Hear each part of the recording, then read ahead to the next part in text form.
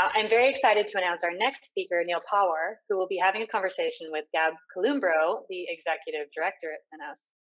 Neal is the technology leader and veteran of the financial industry. As CTO, he led engineering at quant funds AQR and D. Shaw, and as CIO, steered large technology organizations at UBS and most recently Deutsche Bank. He's an absolute advocate for open source and is proud of AQR's decision to open source Pandas back in 2008.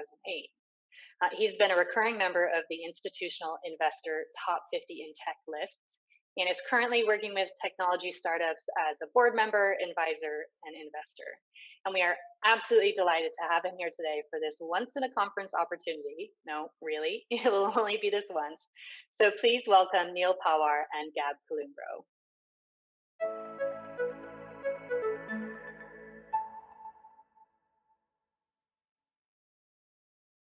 Hey, Neal. It's great to have you here. Not only because I'm really looking forward to hearing from you about the financial services landscape, but I know you have pretty strong views on open source as well. So just as an anecdote, I came across Neal as I was listening to a podcast once called Power to the People, which I think it was a pretty clever name. But that's what for the first time I came across Neal, and I heard this very senior technologist talking about open source, and that was, a few years ago, a very different time. So, Neal, we've been collaborating now for, a couple of years, as you were CTO of AQR, and then in your role as CIO at Deutsche Bank. It was about 2 years ago. I'm a little bit scared of asking the question, given 2020. But how's 2020 been treating you? Well, first of all, thanks for having me, Gab. It's great to be here. And look, I'm very fortunate that 2020 has been good for me and my family. In the context of things, I mean, we've managed to stay safe and relatively sane during what can only be described as an incredibly challenging time. It's been sort of interesting, right? I'm a mountain biker, and I bike in New York City as well, which is where I live. I'm in my basement in Brooklyn as we speak. And one of the things I've noticed in New York, and my family in London tells me the same, is that we're seeing a lot more creation of bike lanes and pedestrian zones. And so for all of the negative things, obviously, that have come out of COVID, it's also really interesting to see some of the positive things that have come out of it as well. And when I think about it, I think that the same can hold true for finance. COVID has accelerated the importance of digital transformation for sure. And if you think about us living in a time where budgets are smaller and spreads are tighter and fees are being compressed and margins are being compressed, that's really challenging to come and transform your technology into a digital world on a budget. And so I think there's some really interesting sort of challenges ahead of us, and COVID's only going to accelerate them. Well, that's fascinating. But let me drill down a little bit onto this sometimes somewhat amorphous concept of digital transformation. I just want to try to unpack it for a second, just to split the buzzword from the actual substance there. There's no doubt, as you say, that the industry is undergoing a major change, and we certainly have seen COVID accelerating this process in many respects. I mean, on our side, we've seen firms being much more comfortable, of course, with remote working, with distributed teams, which of course is really how open source is made, and that has turned into a major uptake of open source contributions from banks in our community. But how do you think the industry is doing more broadly with this digitalization, in achieving this digitalization? It's an interesting word, digitalization, because I've asked a lot of senior executives across the industry what it means to them, and I get very different answers. And so I decided to sort of think about it for myself for a bit. And ultimately, the way I've been trying to explain digitalization to people is that really it's doing things with data. And so I think one of the side effects of wanting to be more digital forcing firms to think about their data strategy and how they address data internally. Now, obviously, there's I think, a super important element of digitalization that also has a lot to do with operations and process. But I think getting the data right is key. And so if you sort of couple that with, we want to get our data right. We also want to start moving off some of our legacy infrastructures like mainframes and moving to more modern things like cloud. It really tells you that we can't just do this by reaching in and sort of fixing our data in the in the legacy systems. There'll be many places where we need to re-engineer. And I think when you think about re-engineering in the year 2020, you really have to ask yourself, the question that we've asked ourselves in the past around buy versus build. But I've stopped using the phrase buy versus build because I feel like, first of all, it doesn't necessarily include open source. And so I've been using the phrase leverage versus invent.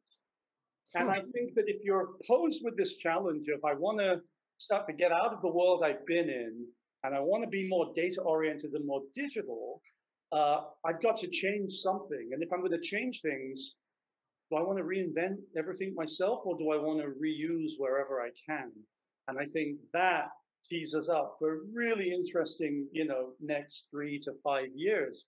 I was really encouraged to see what Goldman's done through the open sourcing of Legend. I think that's phenomenal. And just reading about how that's starting to be used now by other members of FINOS, I think is really cool. So, there's no doubt that, the incumbents, by contributing things that they've built to the open source community, is going to be a much better way than all of us sitting down with a blank slate and trying to, by committee, design what the future looks like. And so I think there's a lot of very promising things happening, but there's a lot of work to be done as well. That's so true, and thanks for calling out the Legend contribution from Goldman Sachs. It's been hard work for us and for the Goldman team, which I of course I send the biggest shout out to. But I just wanted to point out there, I think we're absolutely on the same page when it comes to contribution from banks. Let's not reinvent the wheel. That's really the ethos of open source. But what we have seen as well is that, it's not only the value of, taking software, being able to adopt it, software that becomes more and more commoditized. But we were pretty encouraged by hosting at FINOS an instance of Legend, which allowed actually our banks to, not just banks, but regulators and pretty much any constituents to be invited and participate and collaborate directly on the model themselves, which, I think opens up pretty interesting, opportunities, even for those firms that are maybe not necessarily ready, to do full-blown open source. But, why do you think we're seeing so much sort of readiness at this point for the industry, to have this industry-wide collaboration through open source? Yeah, I mean, it's still in its early stages, but I think, first of all, I have to commend what all of you have been up to at FINOS over the last 4 or 5 years now. I think you've taken the term open source and made it less scary to incumbents, particularly to sort of legal and compliance functions that obviously had a hurdle to get over in terms of understanding how it's done and how to do it in a way that protects the intellectual property of the firms that they're there to represent. So I think, first of all, there's a much better foundation now than perhaps there was 5 years ago to even try out some of these things. But I think also there's a reality sinking in, which is the opportunity cost of engineers is incredibly high.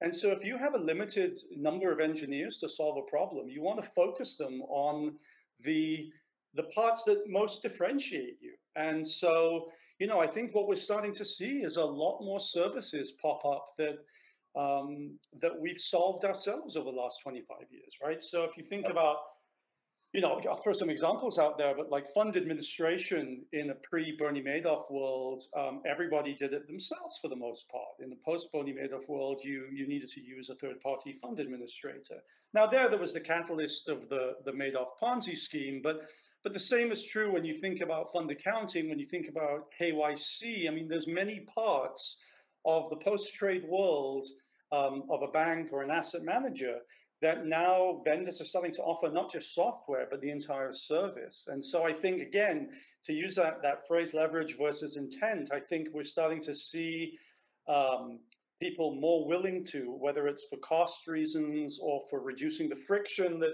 in the straight through processing, they're more open to that. And so I think that, when you couple that with the fact that, as an engineer and as a technologist last couple of decades, one thing I'm embarrassed about is that the cost of migrating off of a platform and onto a new one, whether you've built it or you've bought it or it's open source, is incredibly high. It takes a long time. It's very risky. And as a result, a lot of leaders choose not to do it because they frankly don't want to carry that risk. And I don't blame them. I mean, given how often those things fail. So I think that there's, work that needs to be done to make those migration costs and risks, lower. And that's where I think data standards, protocols, semantics become super important. And, this is where I'm really hopeful that the open source community can come together and really drive some of those standards. Like I said, not inventing them from the ground up, but potentially taking what others have out there that they're contributing to the open source platform and building around that. So that was rather a mouthful. Let me pause and see if that makes sense. Oh, it makes a lot of sense. I think I've seen a lot of I would say new strategic approaches to open source that kind of pair up the data strategy with their sort of search for efficiency. Definitely, I can echo the thought that I think we're past those hurdles of legal and compliance. Again, not in the 100% of constituents of this industry, but certainly most of the incumbents we've seen sort of going through that. And now, there's much more strategic thinking around how do we leverage this to, again, have a better data strategy, interoperability, efficiency. So, I couldn't have said it in a better way. As I think about the constituents in this industry, we talked about banks contributing and sort of the reasons and the drivers that they are looking at open source as part of their digital transformation. But how about fintechs? I think through open source we think we're creating a level playing field here. How do you think the fintechs can sort of leverage and participate to this community? Yeah, I mean, look, I think that the fintechs have a big part to play, because when you think about, if you buy the argument that the continued commoditization of the core things that financial service firms do that are not differentiating, right? So let's put aside alpha generation and market making and the core businesses, and let's think about all the other things you need to do to comply and run in a regulated environment.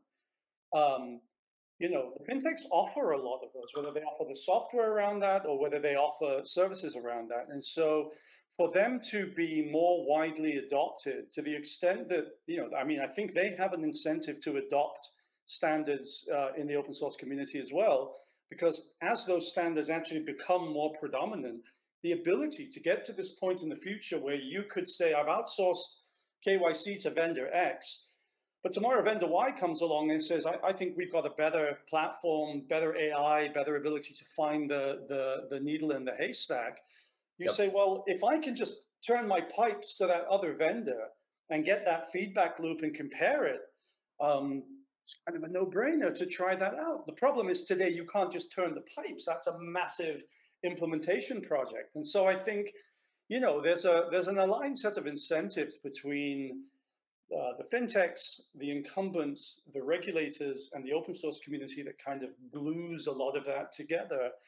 And, you know, I'm really hopeful that we're at a point now in the sort of maturity of open source within financial services, combined with the, you know, the imperative to do something about it quickly, that the alignment of incentives across the different players may be at the best point it's been in the last 20, 30 years. That's really encouraging coming from you, Neal. I definitely see a major opportunity here for the fintechs. There's, you know, if I think about other industries and how they have, you know, there's massive, you know, commercial open source ecosystems built around, I don't know, big data, cloud itself. You know, if you pair that up with a, you know, an industry that is still largely pretty siloed in terms of the vendors and the vendors relationship, I feel there's major opportunity here. You know, as we sort of create a level playing field, reduce the barriers sometimes to access this industry. Actually, on this note, you know, Tosha announced this morning our Open RegTech initiative. I don't know if you you know, got a chance to take a peek at it. We're certainly pretty excited because we think involving regulators, you know, now also with a special interest group, you know, early on in the idea that, you know, you could use open source and even common standards, you know, to simplify, if you want, the whole regulatory process. It's certainly a powerful one. And kind of, again, to what we just said about fintechs, it definitely sort of reduces the barrier of entry. What's your feedback on that? What's your thought on open source regulation? Yeah, you know, I was looking recently at LEI, the Legal Entity Identifier, and this is sort of a standard that's been driven by the Financial Stability Board, the FSB, which, as most of you know, is sort of endorsed by the G20 and a really legitimate body around this. Yep. And it's fascinating, right? I mean, as somebody who over the years has seen legal entity masters come and go, and the mapping and the challenge of knowing, you know, which entity is this? You know, there were days when we used to book trades where we would say the counterparty was Goldman, you know, or Lehman. And then when something like Lehman actually happens, when they blew up, the ability to figure out which legal entity had you actually traded with, and is it one that's gone bankrupt or not, was incredibly hard to do in 2000. And so the idea of having sort of a global standard around legal entity identifier, a global database that you can actually query, that is one of the definitive sources.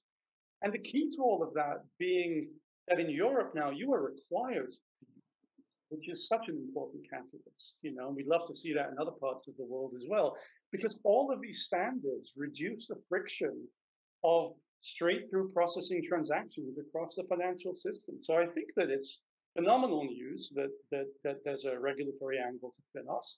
And I think that there's good examples already out there of where bodies have helped drive some of that standardization and then the reduction of friction off the back of that. And this will give us an opportunity to get the right people in the room to build on that. Yeah, we're really hopeful, and we've seen such an early momentum that, you know, it seems we're onto something here. So Neal, this has been really interesting. Before I let you go, you know, we're really proud of what we achieved as an industry in having so many contributions from banks. We sort of think this as a, you know, an important stepping stone for us, but definitely by far not the end of the road. And so, you know, in your eyes, where do we go from here? Well, I think there's people a lot more qualified than me to answer that question here at this conference. You think you're humble. But my 2 cents would be, look, while I think we're in the early innings, I think we have an amazing opportunity to really go for it.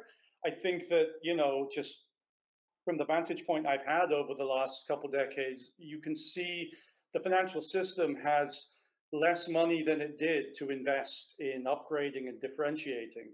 And so if we're going to do it, we got to be really careful and thoughtful in how we do it. And that means basically using the opportunity to collaborate on the things that we don't necessarily compete on. And I think, as you say, the silos that have existed, not just across the industry, but frankly, even within incumbent firms in the industry, breaking those down and using the sort of catalyst of data and migration to a new way of compute and storage as ways of now, while we're doing that, let's not bring some of the mistakes that we made when we were digitalizing in the 90s into 2020. And by the way, I don't think they were mistakes made in the 90s because we were silly or we weren't clever enough. I think it was, it was brand new. Finance was one of the first industries to really digitalize, if you think about it. And we're so digital that 30 years later, we have a ton of legacy digital lying around that we want to upgrade to modern digital. And so I think that's an imperative that everyone's facing at this point. And there's clearly parts of that ecosystem that none of us need to own. And in fact, if we can actually get it to the point where none of us own it, then it really starts to open up that ecosystem to a different level of competition, a different level of switching costs. And I think that'll put all of us in a better place. So I'm really excited about the conference. I'm really excited about how you've organized it. And just more importantly, just really appreciative of everybody that participates in this, because it's what's going to allow us to do some of the things that you and I have talked about on this session today. Well said, Neal. Our kudos have to go to our community who, continues to, put sweat equity and effort in what we do every day. So very well said. And with that, Neal, thank you so much for your time and for your very thoughtful input. I look forward to continuing the conversation in a year from now, and hopefully we can, sing some victories together. It'll be interesting to look back on whether anything that we said actually happened. But no, it's been a real pleasure to talk with you about this. It's a topic I care tremendously about, and really many thanks to all the participants at the conference for caring about this and for helping push it forward. It's such an important topic. So thanks. Thank you so much, Neal. And by the way, I'm going to use leverage versus invent in the proper open source style, unless there's a trademark over it, isn't it? No, not at all. Not at all. Thank you so much, Neal. Have a great day. Yeah, you too. Take care. Bye-bye.